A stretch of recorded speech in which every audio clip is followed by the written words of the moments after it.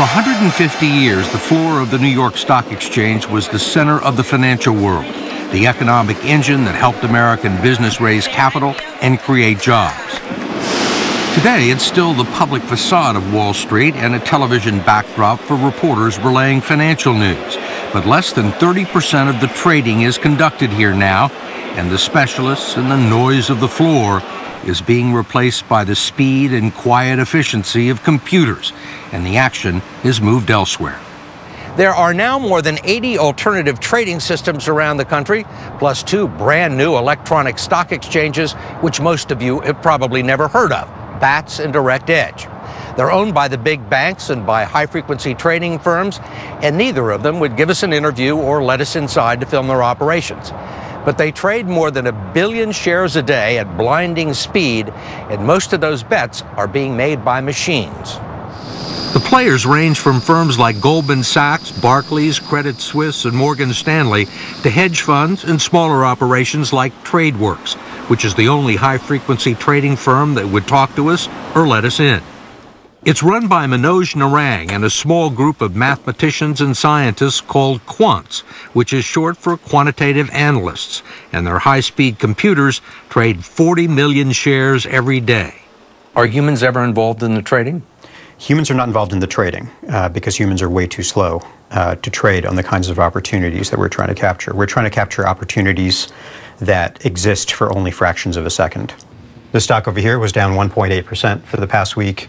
The TradeWorks computers don't care where a stock is going to be trading next year, next month, next week, or even tomorrow, because they're going to be in and out of it today in a matter of minutes. What's the point of buying and selling a stock that you hold for 3 minutes? It's the same objective that all other participants have in the market, is to make money. You buy low, sell high, that's how you make money. And the computer will know when to buy and when to sell? Sure, the computer is monitoring real-time data, and it knows what to do with that data and how to make decisions based on that. What Narang and other high-frequency traders tell their computers to do is to make a profit of a penny or less 40 million times a day. They scan the different exchanges, trying to anticipate which direction individual stocks are likely to move in the next fraction of a second, based on current market conditions and statistical analysis of past performance. But the computers have no real understanding of who these companies are and what they do. So it doesn't really know whether a company is well managed or whether... Not at all.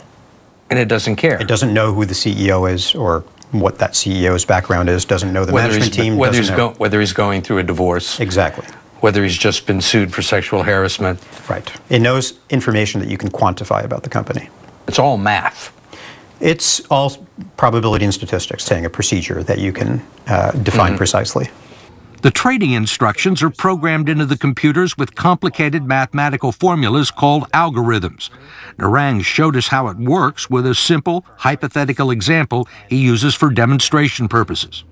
I'm going to test a strategy where if a stock went down 5% for the past week, I'm going to buy $5 of that stock. And if a different stock went up 10% last week, I'm going to sell $10 of that stock. And I'm going to do that for every stock that's in my tradable universe simultaneously. Which is how many? Which is over 4,000 stocks, well, about 4,500 stocks. The strategy, which could only be successfully executed with a high-speed computer, would result in almost as many losing trades as winners, but over the past 8 years would have produced a tidy profit, something that Narang and other high-frequency traders have gotten used to. And how successful have you been? We've had 2 or 3 days in a row where we lose money, but we've never had a week so far where we lost. We've never had a month that was a loser for us. Just 5 years ago, high-frequency traders accounted for 30% of the stock trades in the U.S. Recent estimates have ranged as high as 70%, and institutional traders like Joe Saluzzi of Themis Trading LLC have come to believe that the game is rigged. How can you make money day after day? There was even one firm that said they made money 4 years in a row, every single day. Well, you have to be getting information that other people don't have. Otherwise, statistically, that's an impossibility. Actually, high-frequency traders are getting the same market information that Joe Saluzzi gets. They're just getting it a little bit sooner. It's only a few fractions of a second sooner, but if you're running supercomputers, Saluzzi says, it can be an eternity. What you're saying is the people with the fastest computers have an advantage. They get the best deals. Every time. Absolutely. There's no doubt about it. I mean, if they're spending that kind of money and they're using that type of infrastructure, they're doing it for a reason, and it is to get a speed advantage in that respect. It's not just the speed of the supercomputers that's important, it's also their physical location. The closer they are to the stock exchange's server, the quicker they'll be able to get critical market information. Well, this has been in the works for at least 4 years at this point.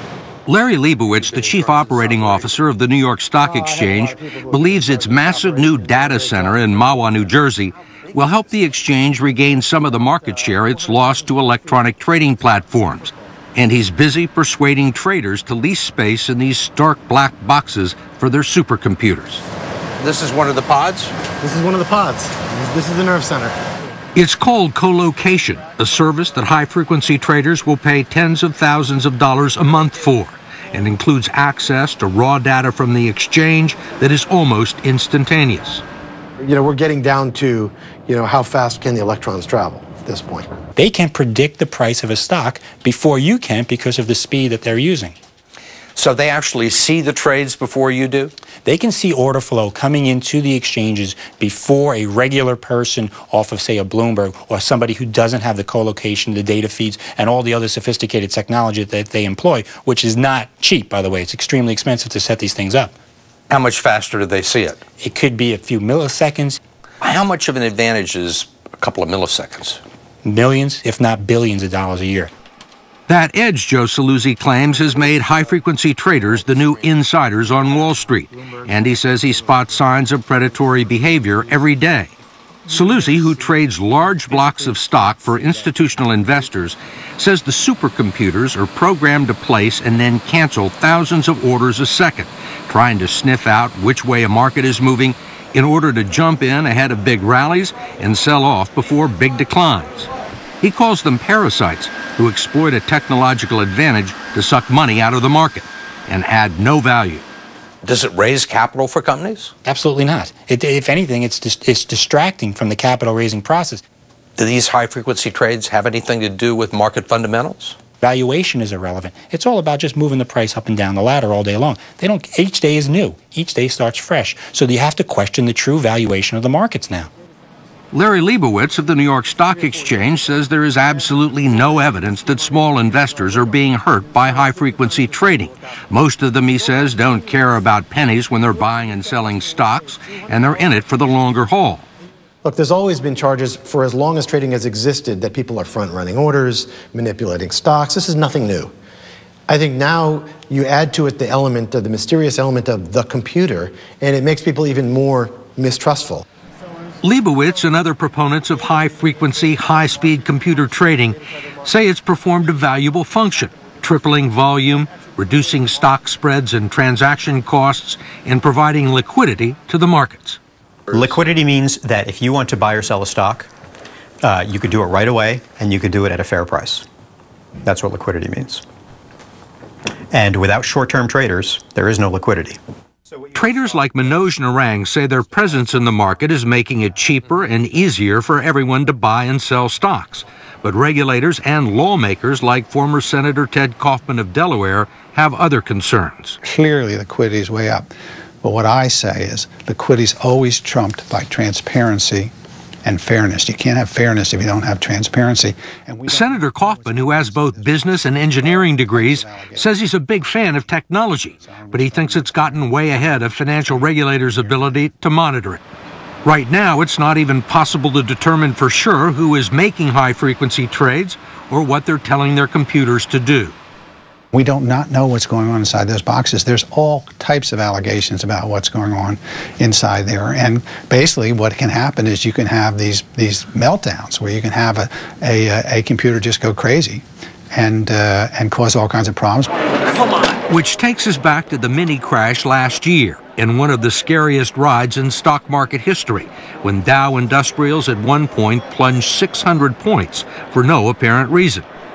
Turns out it was triggered when a mutual funds computer dumped $4.1 billion of securities on the market in a 20-minute period, which were then gobbled up by the computers of high-frequency traders and then sold almost immediately, sending other computers and traders heading for the exits. The events of May 6th scared people. I don't think there's any question about that. SEC Chairman Mary Schapiro had already proposed rule changes before the crash that would allow regulators to track and identify high-frequency trades, and she is now considering further measures. Are you comfortable with computers making, 50 to 70% of the trades on Wall Street? One of the concerns is if one goes wrong, if it operates in an unexpected way, given market conditions, what's the impact of that algorithm that has behaved in an unexpected way on lots of other investors in the marketplace?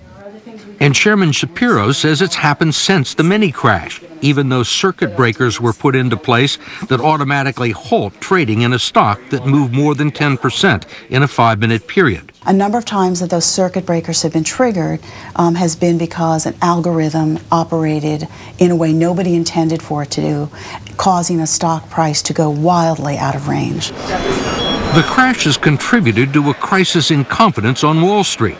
Afterwards, people pulled more than $70 billion out of mutual funds, and the biggest concern of Chairman Schapiro and Senator Kaufman is that average investors are losing faith in the integrity of the system. And there are a lot of people out there who think that the stock market is rigged. Rigged in the sense that there are people out there who have advantages, the insiders, Right. the big companies. Yep. And I think that we have to do a better job of, first, obviously making sure it's not the case, but we can't be evasive about it. We have to make changes that make sense, that give people more confidence in the market, add more transparency, and make people feel like this is a place I can trust my retirement savings to. Since we first aired this story, the Securities and Exchange Commission has proposed further reforms, and high-frequency traders are now moving into currency and commodity markets.